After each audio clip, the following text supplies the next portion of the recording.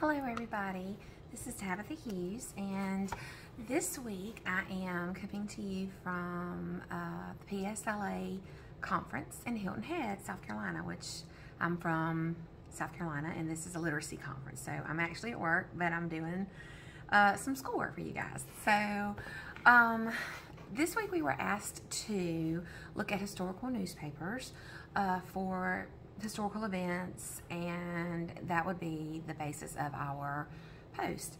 So this week I chose to talk about the journey of women to gain the right to vote.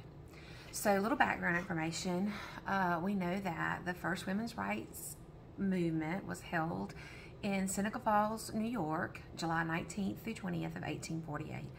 And this was kind of the first organized effort by women to bring to the forefront the discussion of women's rights, but not just women's rights to vote, but women's rights to social, civil, and religious rights and equality in those forms. Of course, this was very controversial in the time period. This is pre-Civil War, and society, government, politics, religion is pretty much a male arena. And so this was a very spoken about, controversial topic.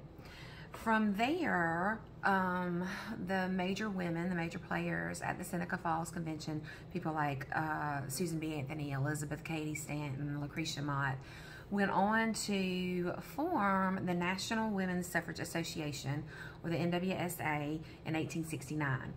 But unfortunately, after the Civil War, there was some infighting, some disagreements about which direction the organization should take, and so there was a split.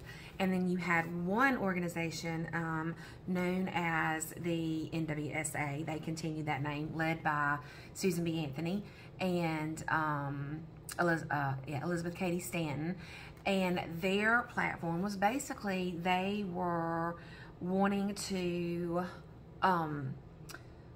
influence the federal government to pass an amendment for the right for women to vote, for universal women's suffrage. The other side of the debate, that organization became known as the American Women's Suffrage Association, the AWSA, and it was led by Lucy Stone and others, and they were more concerned with affecting state legislatures and a universal right to vote, because remember, both women and Native Americans could not vote still in the 1920s, and so they were advocating universal suffrage. The reason these two groups kind of squabbled and began to split was over the 14th and 15th Amendments. Of course, one granting citizenship and the other granting the right to vote. However, after some time, both organizations realized that there's power in numbers, and so they rejoined and became, in 1890, the National American Women's Suffrage Association. So from there, they began to organize and so forth, and by 1916 had formed the National Women's Party. So this week's newspaper articles that I found kind of go hand in hand with those.